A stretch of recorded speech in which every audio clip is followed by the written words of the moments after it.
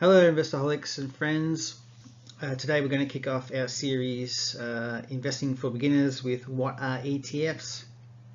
Hopefully just a quick little run through for you guys just to get you up to speed before you start investing, or to fill in the gaps that you may have. If you're new to the channel, just smash the subscribe button because that helps out the YouTube algorithm and sort of brings my videos up to other people and see if we can broaden the audience a bit. Thanks guys, hopefully this one's enjoyable for everybody.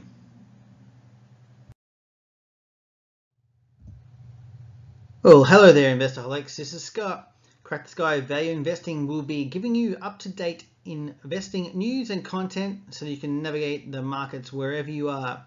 My mission is to give you the knowledge and confidence to take control of your own personal finances, expand your investment horizons and crack your financial sky. So the simplest way to think about an ETF is it's just a managed fund that can trade on a stock exchange. So for instance, the ASX or wherever else you are. So ETFs cover all asset classes, including equities, fixed interest and cash. They can also be broad. They can cover a full market or multiple markets, or be more specific depending on what you're looking for. Covering individual sectors such as property, commodities, even down to gold and oil, which is quite popular at the moment. And banks, if you're looking for that type of sector exposure. There are diversified ETFs that offer low-cost access to thousands of securities across a wide variety of asset classes in a single trade. Index ETFs carry all the benefits of traditional index managed funds, such as low operating costs, diversification, tax efficiency, and simplicity. So this one I always say is ETFs are good for the lazy investor. Okay, let's have a quick look at the key points for index ETFs. Traditionally, ETFs have used an indexing approach that seeks to track a specific market or sector index.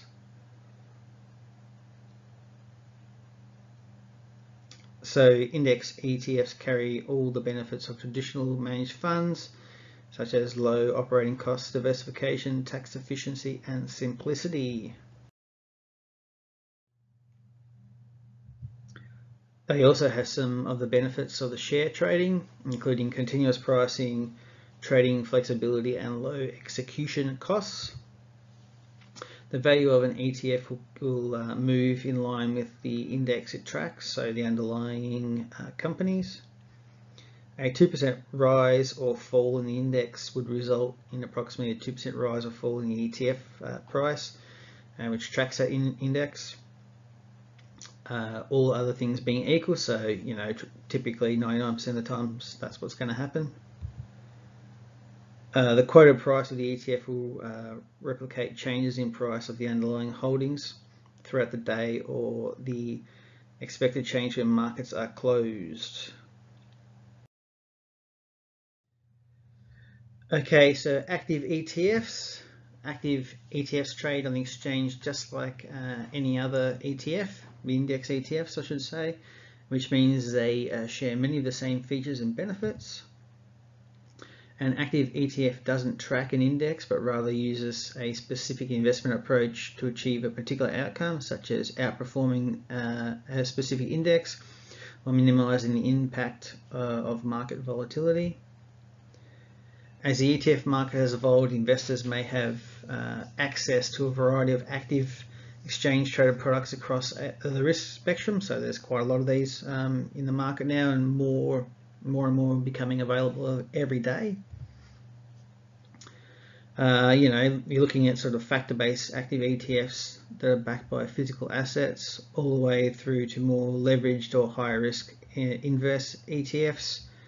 Bear type ETFs, that offer potentially high returns, but with those high returns comes higher risk. So if you want to trade those type of active ETFs, there's definitely a higher risk associated with that. So hopefully this little quick presentation give you some more information about ETFs. So hopefully it was all good.